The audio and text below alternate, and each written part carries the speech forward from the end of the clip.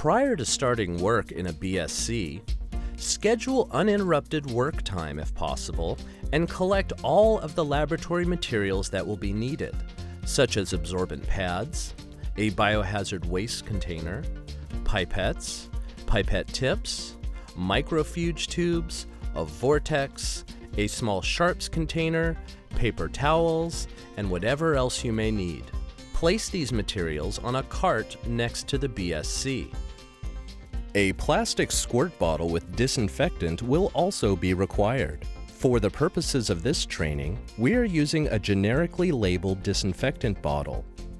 Use and label disinfectants based on OSHA requirements. For information on labeling and best practices, consult your supervisor or safety office.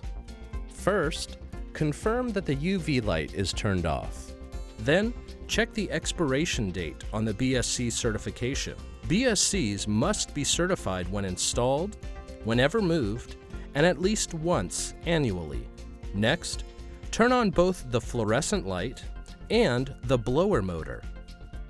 Confirm that the alarm button is on, and open the sash and set it to the proper height, as noted on the outside wall of the BSC.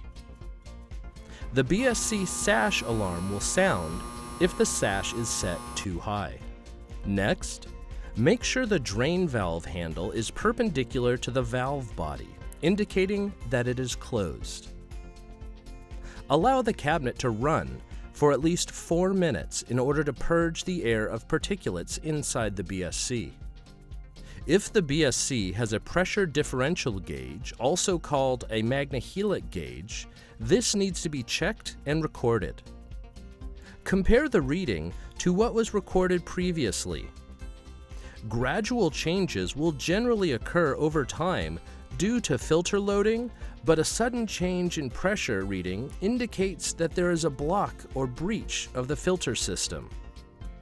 Perhaps most important, this reading should never be 0. If this happens, the BSC should not be used, and you should contact your safety office. Some labs keep a pressure gauge log taped on the BSC and record the daily readings. That way, you can see quickly if there has been a significant change from the previous day. Inward airflow should be verified prior to use. You can use a smoke generator, or you can tape a tissue to the bottom of the sash. The tissue should be drawn into the cabinet to show inward airflow. Once the cabinet has been running for at least 4 minutes, gather the necessary supplies for decontamination and place them inside the BSC. Decontaminate the inside using an appropriate liquid disinfectant that has been approved as effective against the infectious agents you are working with and has been designated in your laboratory SOP. Clean all of the surfaces with the liquid disinfectant and disposable towels. This includes the side walls, the back wall, the inside of the glass on the sash, and the work surface. It is not recommended to spray disinfectant inside the BSC because the mist can be drawn internally into the grills or HEPA filter, and this can cause pitting of the stainless steel parts inside the BSC, or it can cause damage to the HEPA filter. It is better to generously moisten a towel and wipe the surfaces, allowing enough contact time for the disinfectant to do its job. Contact time will vary depending on what is being used. Discard the used towels into the biohazard waste bag.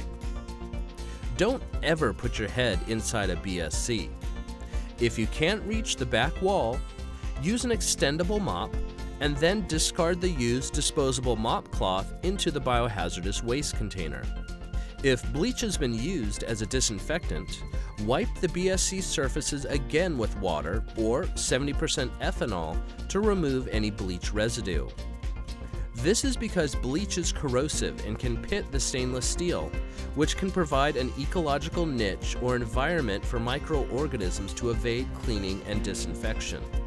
Once you have completed disinfection of the BSC, dispose of your gloves in the biohazard waste container.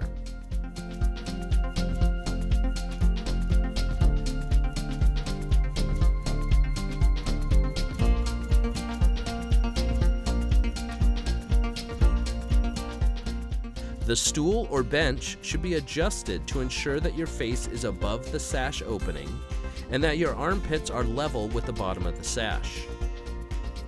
As a reminder to perform these tasks, a BSC checklist may be used according to your lab's protocol.